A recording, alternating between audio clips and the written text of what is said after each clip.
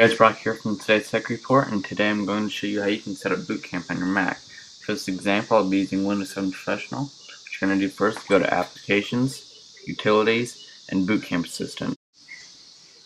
Then you will choose to download the Windows Support software. You can either download it right here, or if you have the CD, you can do it through the CD. So now that that's done, you will choose whether to burn that to a CD or save to an external hard drive.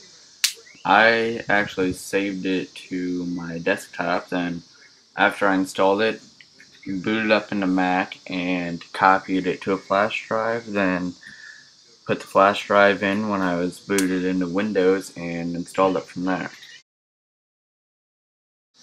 Okay, now that it's done copying the files, you will choose how much space you want to give the Windows partition. I only gave it 30 gigabytes because I don't think I'll be using it that much.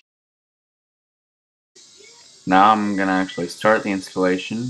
First thing you can do, you got to make sure you put the Windows disk in, then click Start Installation. Okay, now it's starting.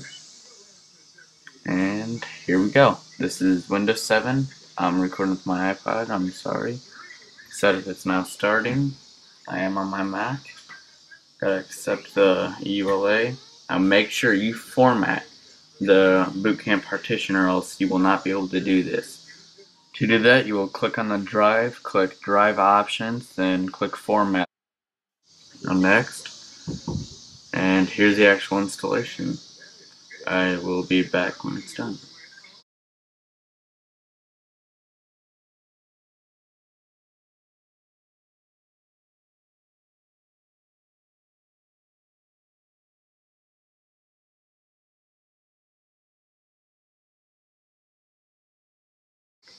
Okay, now it's booting back up into Windows after the restart, and it will continue on with the installation.